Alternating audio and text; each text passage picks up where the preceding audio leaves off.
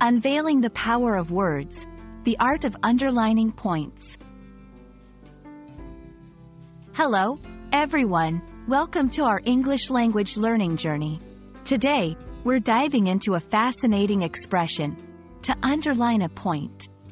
It's a phrase you might encounter in both written and spoken English, and understanding it can significantly enhance your communication skills. Let's explore together what it means, how to use it, and see some examples in action.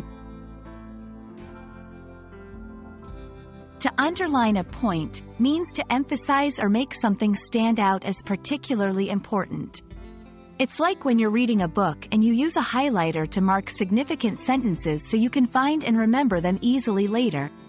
But instead of using a physical highlighter, we use our words or actions to make sure others realize the importance of what we're saying. This phrase comes from the literal action of underlining words on a page to draw attention to them. In conversations and writing, we don't have a highlighter, but we can still underline our messages through repetition, strong statements, examples, or other methods of emphasis.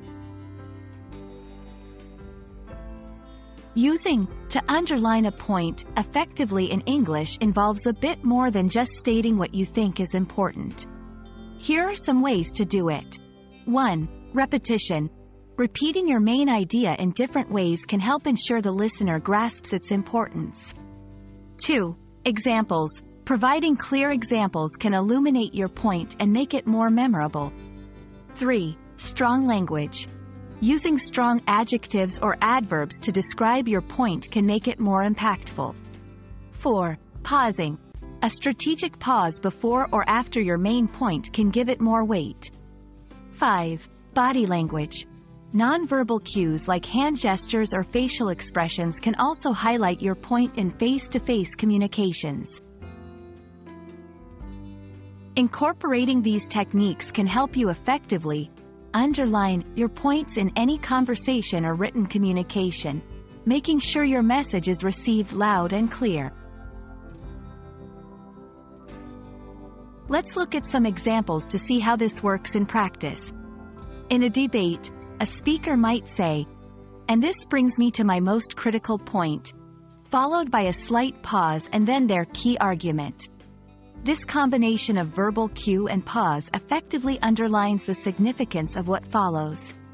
In writing, an author could introduce a pivotal section with, "It is essential to understand that," this signals to the reader that the upcoming information is crucial to the author's argument.